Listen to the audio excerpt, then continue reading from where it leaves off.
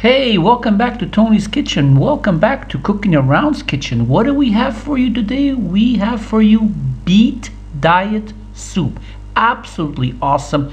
Will keep those pounds off and will keep you under control in your weight. So let's get going. Okay, let's see what goodies that we have here. Let's take a look here. Here we have some beets and potatoes. We have some carrots, onions, garlic, and low sodium stock. I will tell you what kind to use later. And of course, olive oil, salt, and pepper. So let's get going with this awesome recipe, and you're going to be surprised how good it's going to be. Get a deep pot, put in 2 tablespoons of olive oil and 1 medium diced onions. Now here I'm using the red kind. You can basically use any kind of variety you want. And I want you to stir that around for about 2 minutes, and then what I want you to do is I want you to add and press 2 garlic cloves with this handy dandy machine. In it goes, press down. Takes a little effort here, there we go, but this just makes it absolutely fine, and it just minces it absolutely perfect. And there we go. Now keep on stirring and keep the heat on low at this point, because we do not want to burn the garlic. We want it to saute very slowly. And now I want you to add 1 bay leaf. If you like the flavor, then I would add 2. And now add 2 medium carrots, diced just like this.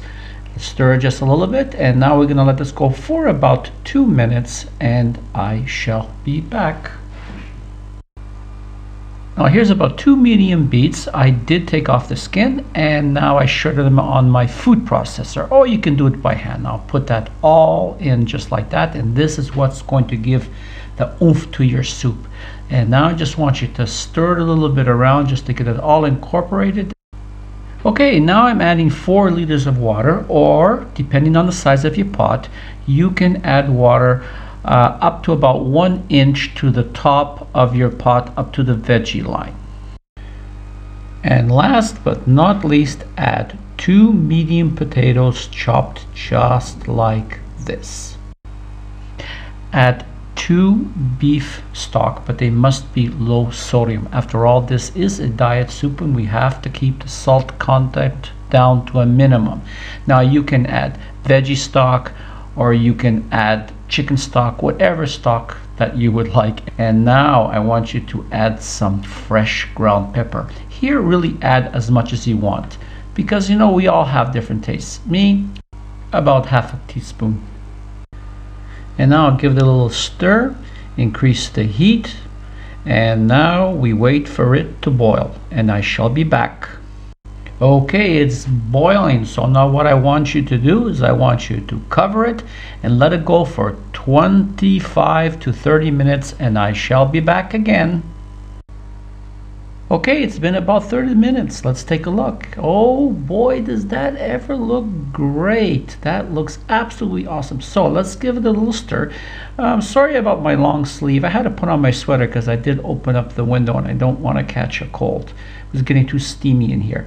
And now what I want you to do is I want you to grab a fork, and I want you to find a carrot or a potato, and I want you to stab it and see if it's tender and undercooked. You can see it's absolutely perfect. Okay, now it's very important for you to taste the soup.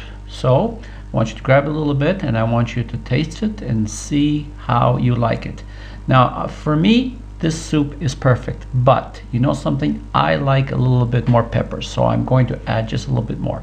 If you need to add salt, please be very careful, because this is a diet soup and you cannot put too much.